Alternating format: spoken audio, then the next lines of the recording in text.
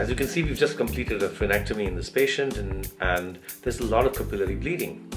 This is quite unusual in a splenectomy.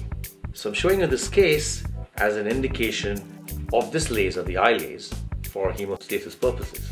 The first step in this situation would be to identify the location of the bleeders. Otherwise, what's going to happen is that the pooling of the blood will absorb all the laser energy with no effect on the bleeder at all. So then, once you've identified the bleeder, you can point your laser, point it at the vessel and move it very slowly, more slowly than you would do it for ablation purposes. Even if you have a stationary tip and there is no coagulation and you're seeing that nothing is happening, you'll have to increase the power. And if even that doesn't work, then it's better to give a pressure pack, wait for maybe a minute or two, and then lase it again. Here we have, as you can see, we have 3 separate vessels and we're sealing them one by one by one.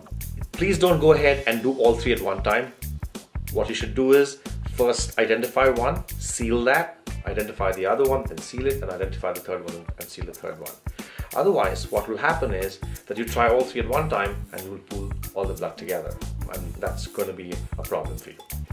If you feel that there's a build-up of thermal energy in the tissues, it's imperative to keep moving the tip all the time. Otherwise, you will carbonize the tissues, and that's what we really don't want. The dark color that you see here is not carbonization, but coagulated blood proteins, so don't get worried about it. This is coagulation of the blood proteins themselves. It's also important that you keep moving the tip out of the pooled blood, because otherwise the pooled blood will absorb all the energy, and when you move that tip out of the pooled blood, you will have a thermal buildup on the tip, and that you can use to cause hemostasis of the bleeder.